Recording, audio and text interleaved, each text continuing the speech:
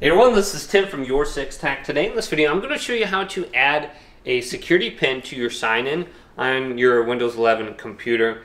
So if you want to type in a quick 4-digit combination, this is very easy to do. Or if you want to add a password.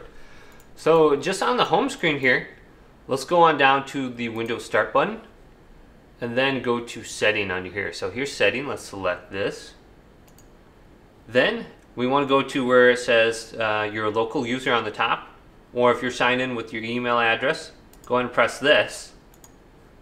So then I can scroll on down to sign in options right here.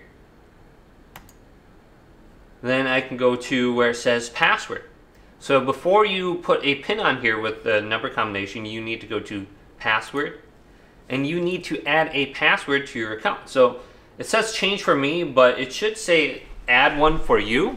So once we go to that, we should be able to add a pin now. So let's go up to where it says pin, and then you can add a pin on here. So I already have a pin on here. It says change pin for me, so I can type in a pin. Let's go to pin right here, and then confirm pin.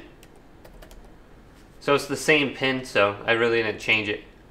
But when you log out of your account now, and you log back in, you can go ahead and type in a password. So let's go to log out. So I'm signing out of everything.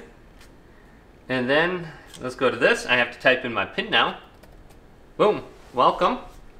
And that's a easy way to add an extra layer of security to your account. You probably don't want your computer or phone, for that matter, just unlocked and ready for anyone to use. But hopefully this video did indeed help you out. If it did, leave it a big thumbs up. And subscribe to my channel down below for more tech videos coming up next on YourSixTech.